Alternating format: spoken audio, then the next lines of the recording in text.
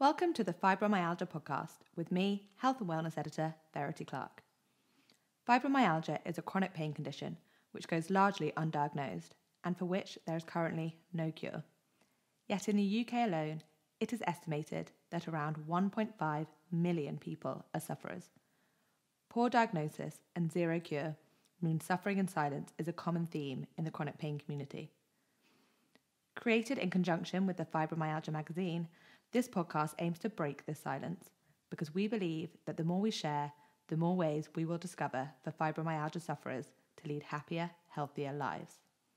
We'll be covering and oversharing everything you ever wanted to ask about fibromyalgia, but didn't know who or where to turn to, with conversations with some of the most interesting and thought-leading people, both within as well as outside of the fibromyalgia space, to give you information, insight, and inspiration for diagnosing and coping with fibromyalgia. Because even though something is invisible, that doesn't mean it should be kept in the dark. I'm joined this week by Courtney, a social media star whose bio reads style, daily life, beauty, and fibro warrior. Diagnosed with fibro at the beginning of 2020, Courtney has been navigating learning to live with a chronic condition as a young woman, learning to live with a chronic condition during a global pandemic, and learning how to build up her career as a social media influencer, whose seemingly glamorous life is peppered with a background of fibro flare-ups. She joins me to talk about sharing her story publicly, dealing with brands trying to monetize your condition, and what really influences her as an influencer. Courtney, hi, how are you doing? I'm well, how are you? I'm well, thank you. We found a time that suits us both because you're based in America and I'm in the UK. Yes. It's so great to have you on the podcast. I came across you on Instagram where you share your love of fashion and beauty as well as documenting some of your fibromyalgia journey. And so I was super interested to talk to you about being a young woman, sharing her life on social media, but through the lens of a chronic condition. So firstly, we like to kind of start by getting some background from our guests. So would you mind sharing with us a little bit about your own fibro journey? Sure. So my journey started, I want to say in January of 2020. It was right before 2020. Mm-hmm. But I've always struggled my whole life with random aches and pains, that I was able to easily manage. It was never a problem, so I never, went to the doctors or anything for it. I guess when it got really bad was when it started to interfere with certain aspects of my life, Right. My daily yoga routine, just the fatigue was awful, getting up in the morning. It was interfering with my daily activities and my work and my job. So once it started to affect me mentally and physically at my job, it was a definite sign that I needed to get the help and figure out what was going on. Yeah. Yes. So going forward from there, I actually went to the ER with unexplained pain in my arms, and it was really concerning. That's actually been a main symptom for me. I don't know if it's just the joints really achy, but that's the main symptom. And then after the ER and some tests, lots of tests, blood work, everything, finally was able to see a rheumatologist, and she was the one who diagnosed me with fibromyalgia. Right, so that was quite a quick diagnosis because lots of people, it can take years and years and years before they hear the words fibromyalgia. Yeah, and I think it was because I went through so many tests, like blood tests. I've had MRIs done. I've had just x-rays and nothing. Everything was coming back normal. Everything was coming back fine. Nothing is showing a specific reason why I'm in pain or why I'm dealing with the chronic fatigue. So I think they just kind of categorized it as fibromyalgia because it has such a wide range of symptoms. Yeah. it's really hard to just pinpoint. Yeah. And had you heard of fibromyalgia before you got diagnosed with it? I didn't actually. I mean, I've heard of, like, I thought I had MS. I thought my symptoms were correlating with MS, but my MRI showed different. So I'm perfectly normal in the sense of, scientific physics reasons. But I guess, like, after I was diagnosed was when I really started doing the research and figuring out what fibromyalgia really was.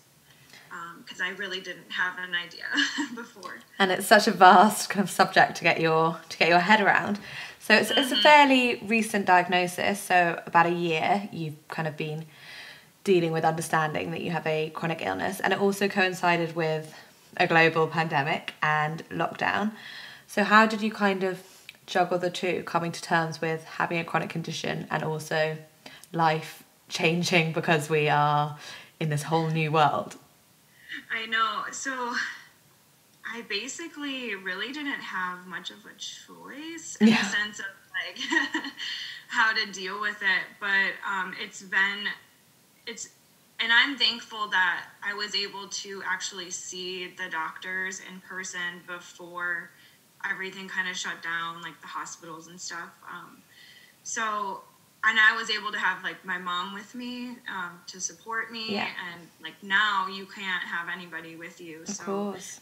If anything, like if I have an emergency situation, it would be like really scary. But before all of this, I'm just thankful that I was able to see somebody. But as time went on and I had to go get testing done, that's when I had to see everyone virtually. Yeah. So that was different. That was very different. And that was difficult because you can't really get a relationship with a doctor. Oh, yeah, of course. You can't really, talk to them about your whole life problem, like your whole wide range of symptoms without them actually seeing you. And I suppose it's probably easier to kind of mask your symptoms on the screen. They won't be able to physically see whether you're seeming more tired than the last time they saw you or whatever. Right, exactly. So I think for them it's harder. It's definitely a challenge working with them through this pandemic and trying to figure out treatments and stuff like that. And you mentioned that you had taken your mum with you to the appointments. How have your friends and family generally taken the news? Have you felt like you've had to tell them, or because you haven't really been seeing as many people due to lockdown, have you kind of hidden it from them, or what's their kind of reaction been? Well, actually, they've been really supportive. I think they're more so just trying to find an answer like I am, so they're just really concerned. Everyone's been there for me. I haven't really had any problems. I mean, mostly it would just be people that that don't work well now with yours.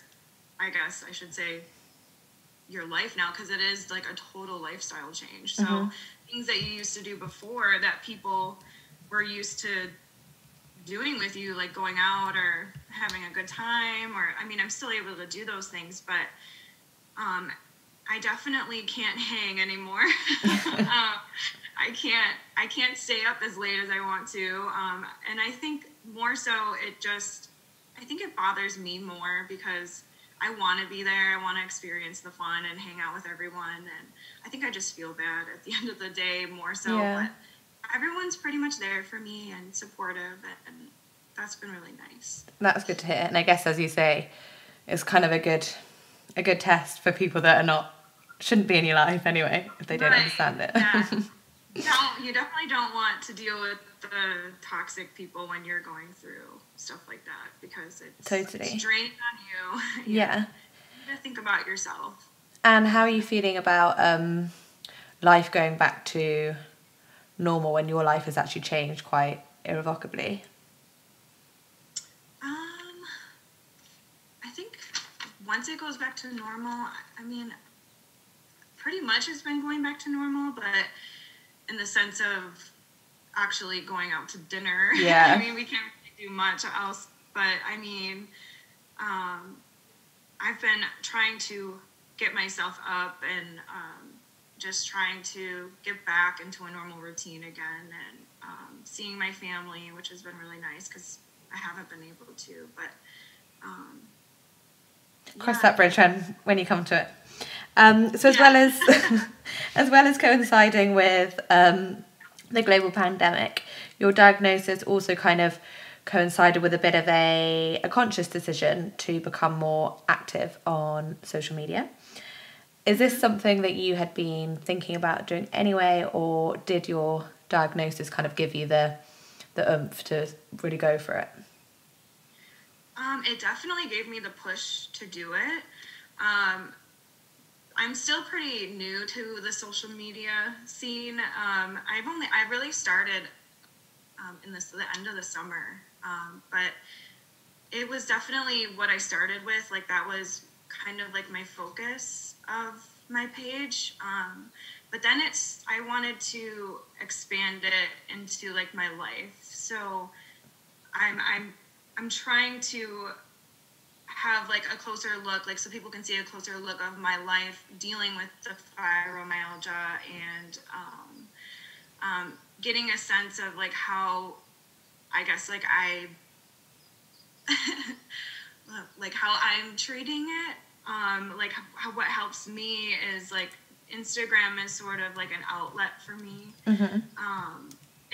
I share basically, and I obviously want to share my story, but I also want to share the products that I use that help with certain symptoms. I love to share like my fashion, the styles, and I guess my vision is just to create a space for people to have an outlet for themselves as well. Like, if they have any questions, they should feel comfortable asking me, or because that's kind of where I started too. My diagnosis led me to Instagram for more answers, and there's just a huge community of people there that support you, and it definitely gave me the push to want to open myself up more to social media. That's really interesting that you say that you're actually going to start sharing more about your fibro journey, because so your Instagram handle is Courtney Coco Mel, and I suppose from like first glance, and even your bio says that it's like a snapshot of your style and your daily life and beauty, and kind of the fibro stuff is a bit secondary at the moment, isn't it? So that's really interesting that actually you're saying, you know, you've discovered that it is a positive place for this community to grow. What kind of what things do you post that you get the most kind of questions about? I actually get a lot of questions about how it started, like what caused me, or what signaled me to take the initiative to go to the doctor.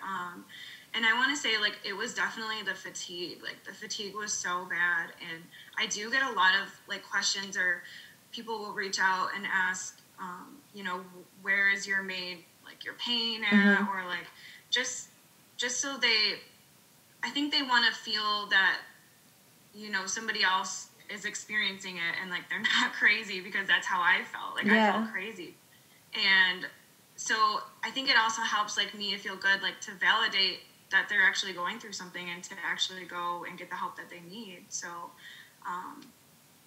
that feels good, and I definitely want to open it up more. Like, I know it's just like a snapshot, but I have some things in the works too. Like, I have a website that I'm building right now, that also will have more information about fibromyalgia and stuff like that too. So that's exciting. Yeah, and I suppose because you're kind of fairly early on in living with fibromyalgia, people can really kind of like come along with you, like from the start, and going through all the different things that you're trying, and that's working and that's not working. So how do you actually kind of navigate using it when you're super fatigued, or when you are having a flare up? So I'm really, before Instagram, I wasn't like a strict schedule person, but now that I'm into it, I'm finding that like I have to schedule myself, because if I don't, I get really overwhelmed. And I feel the symptoms start to hit me pretty quick. So I pace myself. I only do scheduled posts, or I'll take pictures, content throughout the week, or once or twice a week. Mm-hmm. And then I just kind of post throughout the week. But I definitely feel like there's a lot of pressure on you to not take time off of Instagram. Do you? Sometimes. Wow, already? Yeah, like it's very competitive, I've learned, but it's also like supportive competitive. It's not like, it's like you have to just pace yourself, and I learned that it's okay to pace yourself and not try to, do too much, because if you do, then you just find yourself really overwhelmed, and I definitely have to take a step back sometimes.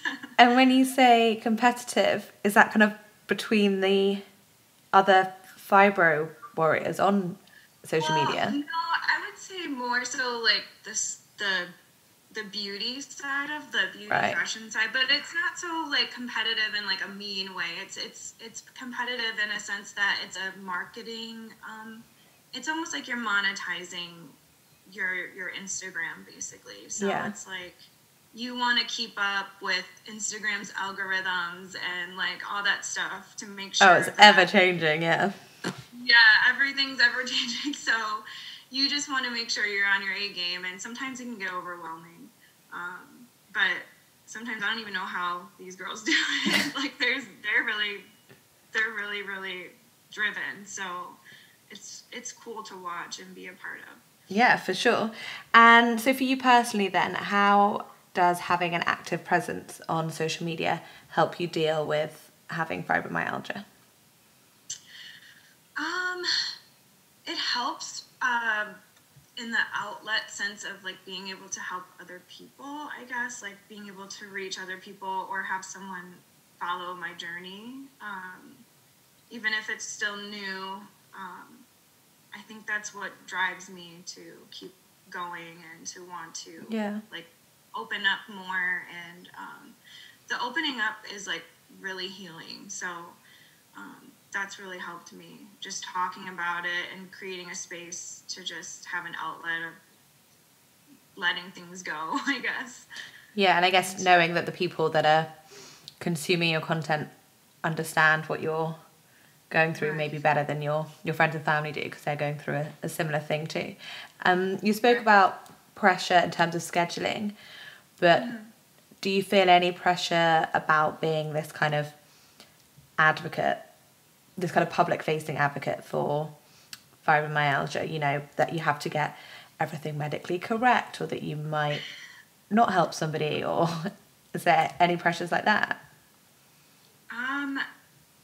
Yeah, actually, it's like a yes and no type of answer. Like, I definitely feel the pressure of making sure that everything that I'm putting out there is correct, and I guess I just want to make sure that my knowledge and my research that I'm doing isn't going to steer someone in the wrong direction.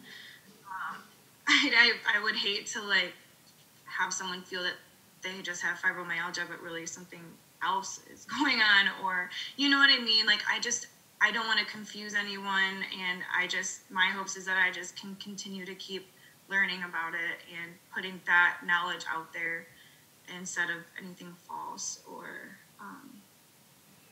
and I guess it's about sharing your personal experience is only going to be like the truth that you know. So right, exactly. And everyone's symptoms are so different.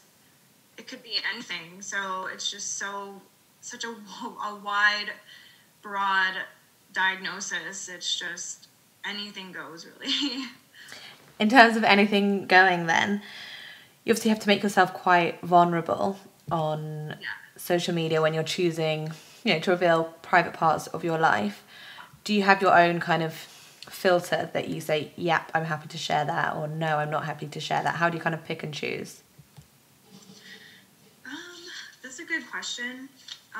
The vulnerability has really opened me up in the sense of, if I didn't have the vulnerability, I probably wouldn't be where I am now. Yeah, that's true. Yeah, and it's like a good thing in a way, because it's like, it teaches you a lot. It's like a really good healing tool. It's silly, but in my experience, it's definitely helped, like, get the word across and the awareness out there. Because the vulnerability is something that I've always kept hidden to myself, and now that I'm opening up more, it's definitely giving me a better mental understanding of who I am, and I'm not just a victim of fibromyalgia. Like, I'm more of that. 100%. Put it out. Yeah. Yeah, that's really interesting, because I suppose if you weren't vulnerable at all and didn't share anything at all, then yeah, you wouldn't have this platform. So you kind of you have to open up to get that kind of reward. Yeah, and I think it just makes it. I just think it just makes everything that much more raw and like real and open, and where people can go to share their own thoughts and stuff too. And so kind of on the flip side, you spoke a little bit about monetizing, and you're kind of dealing with that and finding that kind of a bit tricky to get your head around. So in terms of brand collaborations then, do you get brands coming to you kind of trying to make money out of your condition by being like, hey, we're I don't know, sleep spray that promises to help fibro, and you kind of have to be able to decipher what is actually true and what's not? How do you kind of choose who you partner with? Oh my gosh. So it's actually, I'm really glad that you asked that question, because I do get a lot of weird requests like that, or people who try to sell supplements. Yeah. Well, people who just like, they say they're for something and then you can't trust it. You really can't. So when I was when I started monetizing my page with, like, and it came out with the fibro first, I did get a lot of those, you sleep better with this, or, yeah, and I did do one collaboration with Some Sleep, and actually they really helped my sleeping. But I haven't taken any other collaboration requests from people who try to get you to like ingest something or like a supplement. I always have to run it by my doctor. Oh, really? That's interesting. So you make sure everything's kind of... I even though if they say it's okay, I'm so worried about what I'm consuming or what I'm putting in my body. I just don't want to make it worse, or the fibro flares up or something. And that's such a good way of doing it, actually getting your doctor to give the yes or the no. Yeah. Yeah. So, I mean, in the sense of collaborating, I mostly will choose not to go with something that like a supplement or a vitamin, or I like to get my doctor's input first, and then if I choose to, I'll go ahead, but definitely make sure you do your research before any type of person who comes along saying they have a cure for anything is not really true. Yeah, always run it past your doctor first. Okay, let's talk about beauty and that kind of side of things, because you're super interested in that anyway, and you're kind of merging these two worlds of beauty and having a chronic illness, which obviously don't have to be mutually exclusive at all. But for you personally, have you found, like, since you've had fibro, that you've had to make any adaptations to your beauty routine, or are there any things that you find are really soothing in terms of how they help you mentally, or just help your skin, or what kind of changes have you noticed? I definitely, my skin has changed the most. It's really weird. I have really sensitive skin now, like anything like sunlight, even if I get like too little sleep, or if, you know, it flares up, I'll get inflammation, redness, dryness, the whole works. I'm sure everyone goes through it, but when it really flares up, it really is a problem. So there's a definite correlation. Yeah, so I definitely try to find things that help with, you know, itchiness, redness, sensitivity. There's days where I don't put anything on at all because I get itchy. I get really itchy. There's fibro for you. But it's, but yeah, I mean, there's a lot of different things I've had to change. I've had to change cleansers, skincare, lotions, just basically anything that won't flare up my skin. It's like trial and error with everything now. So you're always looking for things that are good for sensitive skin, calming for skin. Yes, and I was such like a beauty product junkie before this. Like I was always trying everything and anything, and now it's just whatever works. So you're still a product junkie, but just different products. Right, yeah.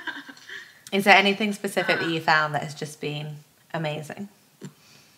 So I really love, I don't know, the Jade facial rollers. Oh, the ones that like you put them in the fridge. I use one every day. And you roll them on. Oh yes, like those work so well. That helps with the puffiness too around my eyes. I'm sure it helps everyone in the morning too, or every woman in the morning. I love anything with aloe in it. It helps the sensitivity. Yeah. And then I choose moisturizers that have SPF in it too, because the sunlight really irritates my skin now. And yeah, I just love my Jade roller, my facial roller. That's like number one thing that I love. Number one beauty tip. And you spoke a bit about supplements and vitamins and not taking brand partnerships with them really. But have you, in your personal life, how do you kind of help yourself stay healthy daily? So in terms of supplements, I do take a whole bunch of them. I just get them approved first. So I take a lot of B vitamins. Those are good for like your nervous system. And a lot of the research that I've done on fibromyalgia, it extends from your nervous system. So I try to take B12, things that help with the nervous system. I also need, of course, my energy. So I take vitamin C. I take collagen products, of course, but those also have like joint supplements in them as well, depending on what you're getting. My biotin, just overall, turmeric, actually, if I'm saying that right, turmeric, that is for inflammation. Yeah. And pain. That actually really helps me. And then CBD oil, I use the roll-ons too. Oh, do you? So it's a lot. I use a lot. What do you use the CBD for your sleep? The CBD I use for the like pain. Mm-hmm.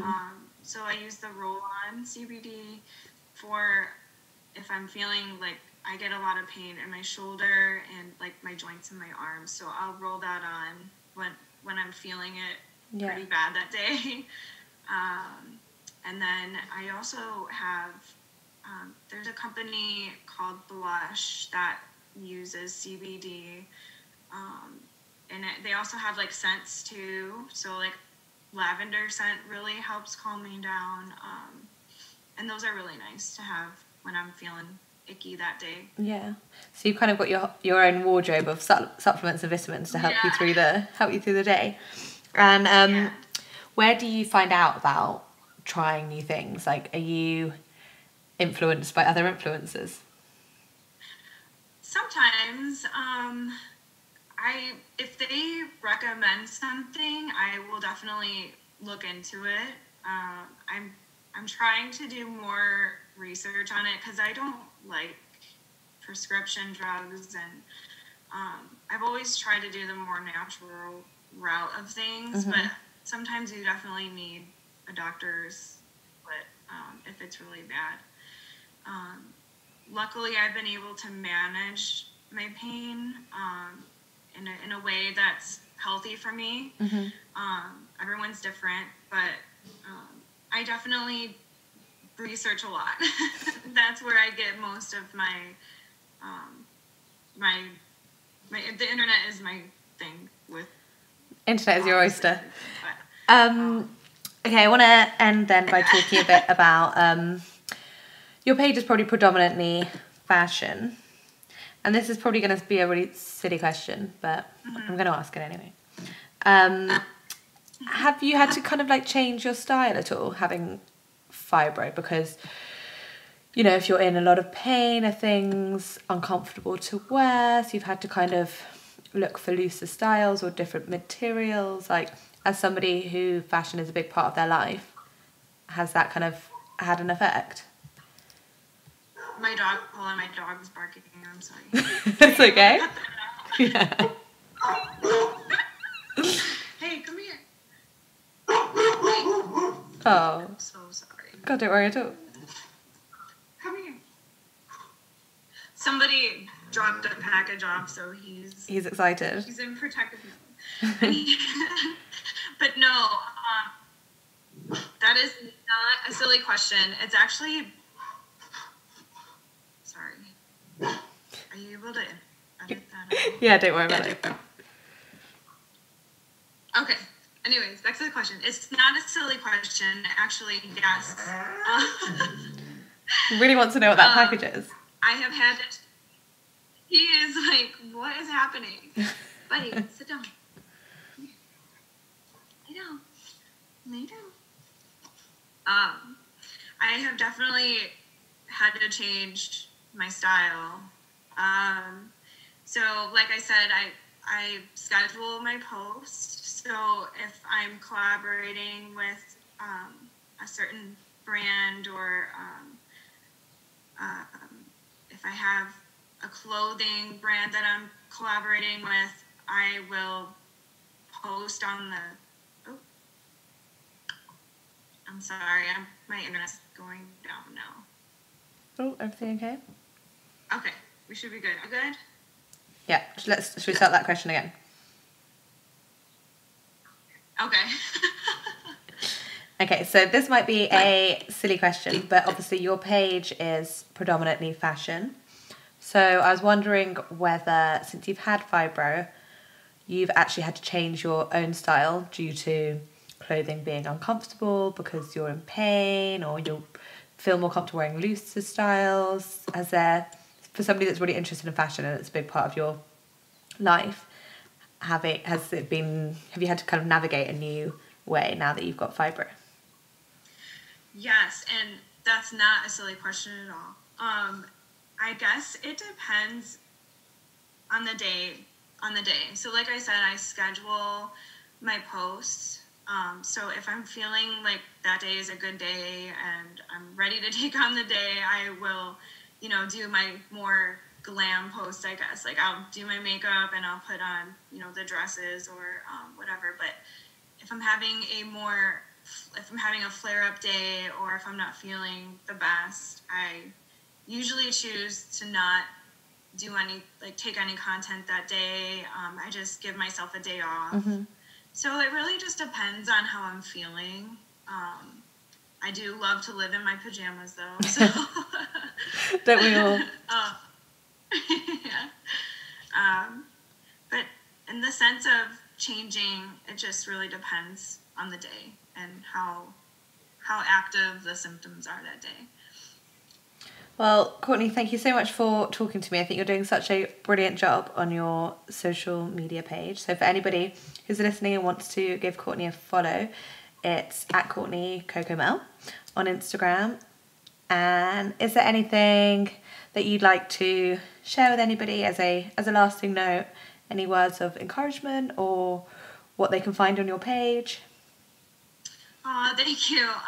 Actually, just be yourself. That's honestly just, you know what's best for you and your health. So if you feel you need to reach out to a doctor, no matter what, you should take charge of that. And you're always validated. And if you ever need any sort of comfort or advice or anything, you can always come to my page. So in my hopes of reaching anybody, I just hope that it helps anyone if they have any questions or anything. It definitely will. You're building a gorgeous community. Thank you so much. Oh, thank you. Thank you so much. The content on this podcast is for informational purposes only, and because each person is so unique, please consult your healthcare professional for any medical questions.